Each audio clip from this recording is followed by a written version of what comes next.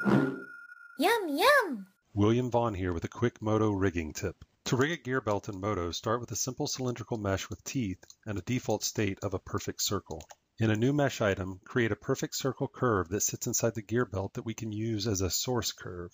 Create an additional curve in a separate mesh item that is in the shape you want the gear belt to be during the animation. This will be used as a target curve. In the setup layout, select the gear belt mesh item and apply a spline mesh deformer to it. In the Spline Effectors Properties panel, assign the source and target curves. The GearBelt rig is now complete. Simply rotate the GearBelt mesh item to test out the rig.